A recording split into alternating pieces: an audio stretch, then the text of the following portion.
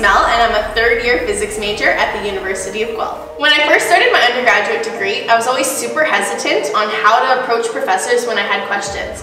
Should I email them? Should I go to their office hours? Should I address them as doctor or professor? And I found that this hesitation actually resulted in me not going to ask for help when I needed it. So today we're here to get these questions answered on how we should approach professors and TAs when we have questions. When should they ask? It's funny in the middle of lecture how many times I ask, is that clear to everybody, or do we have any questions? And people don't ask anything. To me, it's always best to approach it in lecture.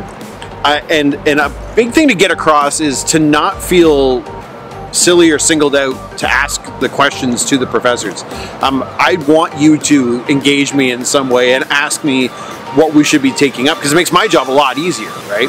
There might be things that I just assume that you know, or things that I assume I explained that I actually didn't explain that well. We could go over again. It's a little bit. I think that there's a lot of pressure. A lot of different students have a lot of different pressures and difficulties with their courses and so on. I don't want them to be intimidated by knowing a particular way that they should approach me. Just approach professors. I promise you that we are not horrible people that don't believe the stories that you hear about professors that we do evil things to students. We actually are really keen and helpful and want to help students. So just come and talk to us, come to our office hours, come see us after class.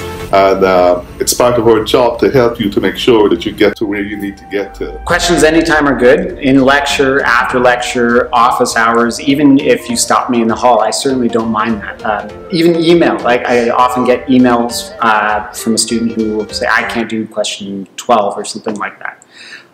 That's fine, and when I'm available, I'm happy to reply. I think what really helps me is if I know what question 12 is. Believe it or not, I don't actually carry that textbook around with me all the time. So if you tell me what the question is, or better yet, if you have your work, if you email me a picture of your solution, I can look at that. Maybe it's something like a math mistake. You forgot to square a number. I can point that out right away. But if you don't give me something to work with there, then it becomes a little more involved of a process. I think that it's important that they're comfortable with however it is. If I have students that come and introduce themselves to me after class, awesome.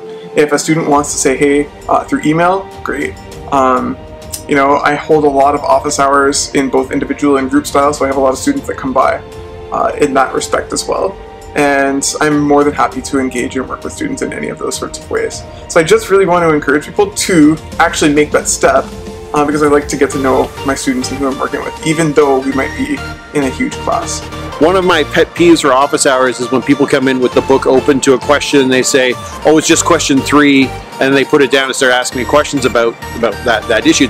I don't know what question 3 is. I haven't looked at that book. Give me a minute to take a look at it, and give me a minute to go through the actual study guide or to look through the question with you and explain to me what you're thinking. Let's work through it together rather than coming in under the assumption that I know every single one of the questions that are in the book that you happen to have with you. So you can come to us at our offices, you can come to us before or after lectures.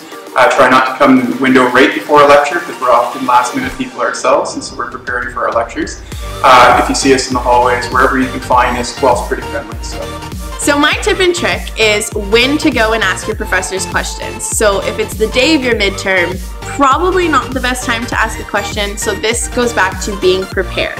So make sure you're going over the material as it's being taught to you.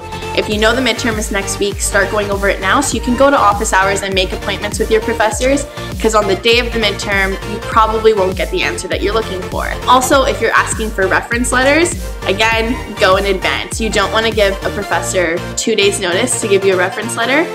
You should give them at least a week, preferably 2 weeks.